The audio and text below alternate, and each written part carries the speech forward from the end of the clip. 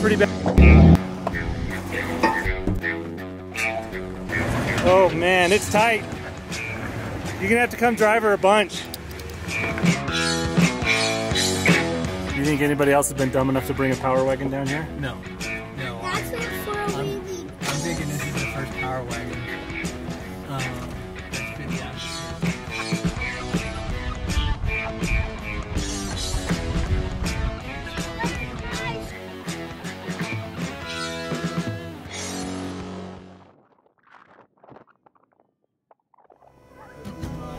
So we finally got the chance to hit the Snake Lake Jeep Trail, which starts at Gold Lake in beautiful lake space in California.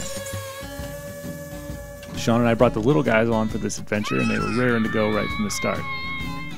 But first, a little manscaping.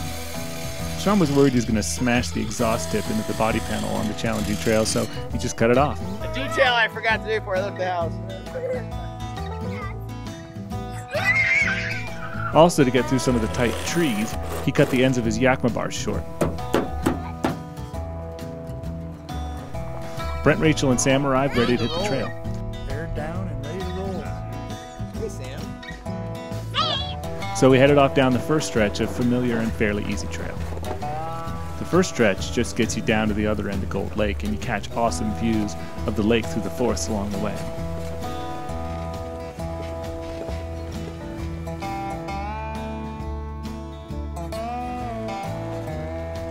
You arrive at the OHV campground, which has bathrooms and a number of really nice tent campsites.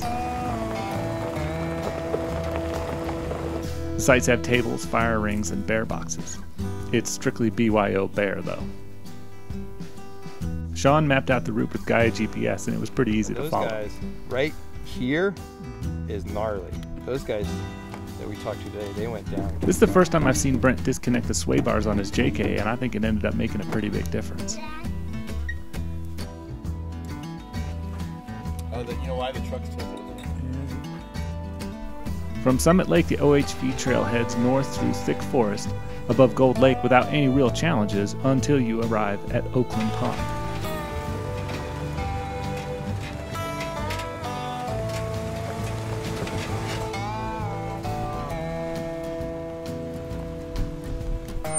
From there, the Snake Lake Trail starts to head straight down the hill, and things get pretty hairy pretty quick.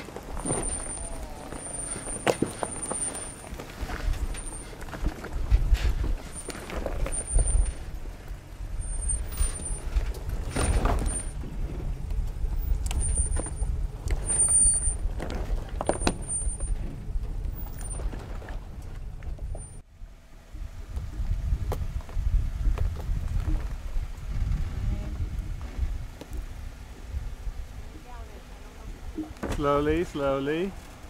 Come back towards me a little bit. Come back towards, turn it this way. Yep, come driver. Come driver.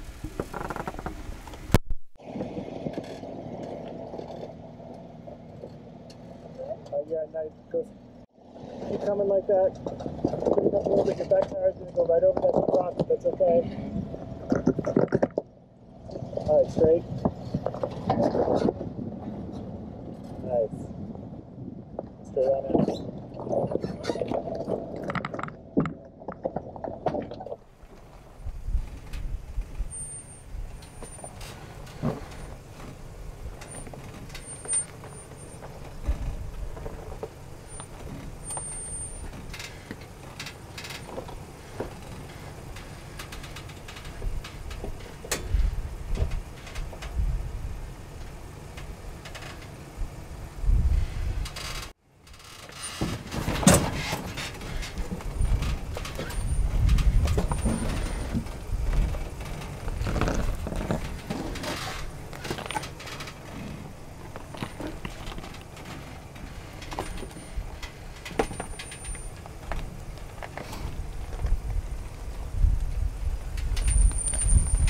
Straight, yep, you're clear.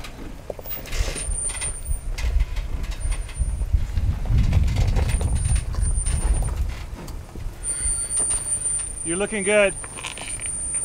Straight.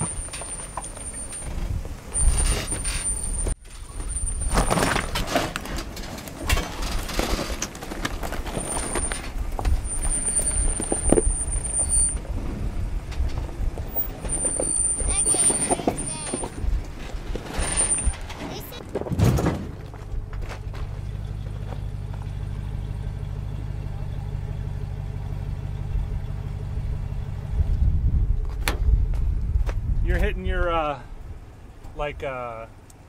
one of the guards on this side. Okay.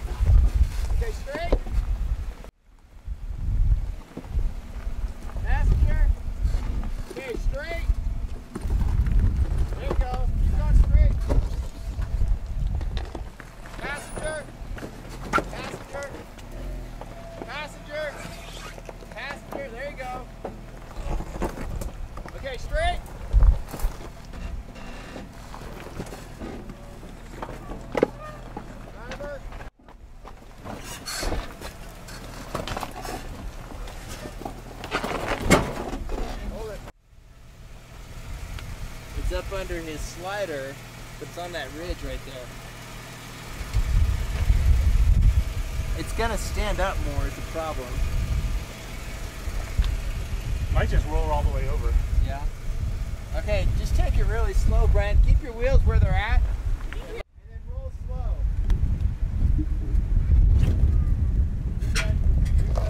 Okay. Straighten up. Hold on. Hold on.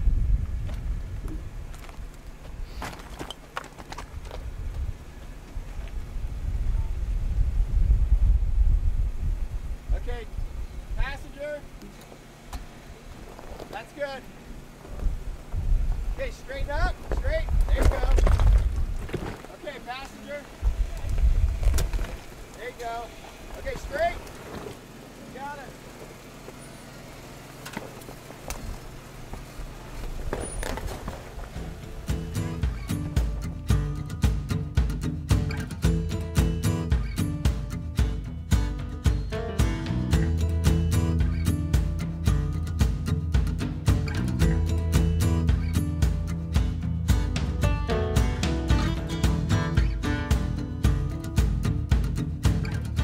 After the initial descent, the trail is less insanely steep and backs off to just pretty steep. But there are still a few challenges in the short distance left before you get to Snake Lake. There you go. There you go, you got it. Driver, just a little bit. Driver, okay, right there, straight down. You got it. You got it. Okay, driver, driver, driver, driver. There you go. Driver, you got it.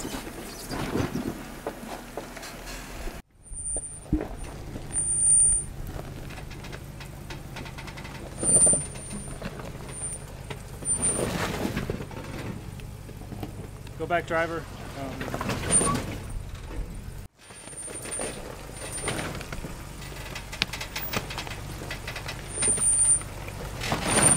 Nice.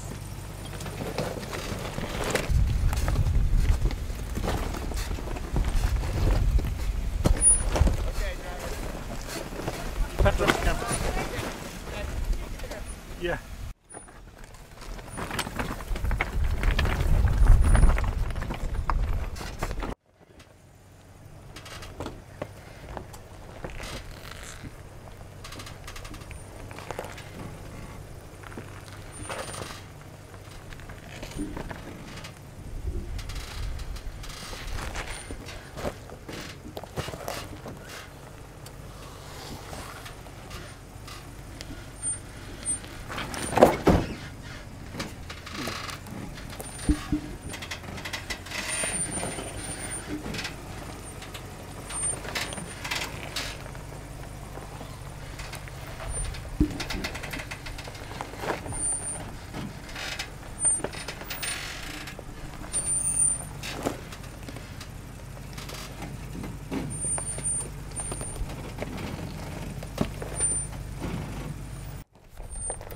You're close to the other edge.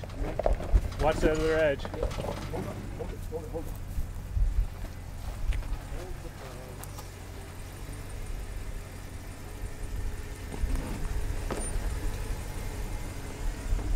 You're good. Passenger. I'm gonna go up on this little rock here.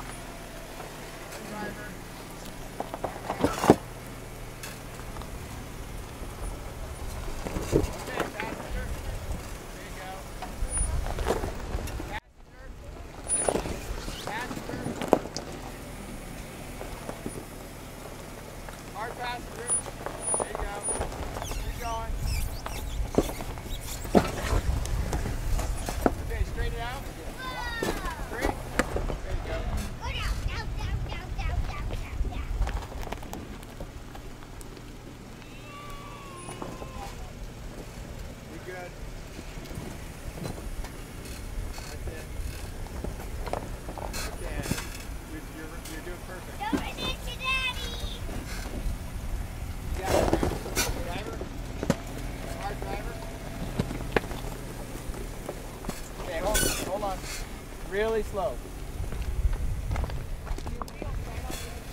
Yep. You're good. You're okay. You're okay. You got it.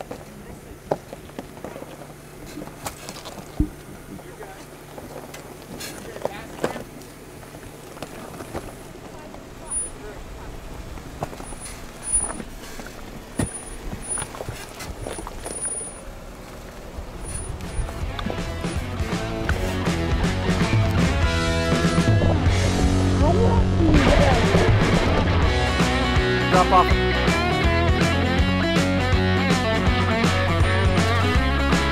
So that's it. Power Wagon made it down to Snake Lake without any real problems. We found a nice spot on the lake to have lunch in full view of the trail coming down the mountain.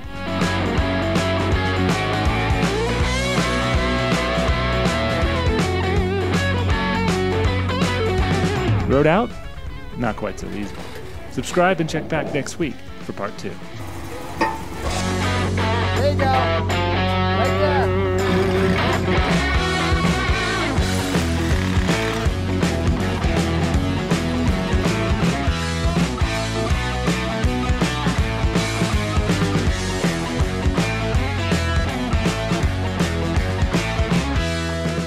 I'd help, but I'm too tired from running around so much.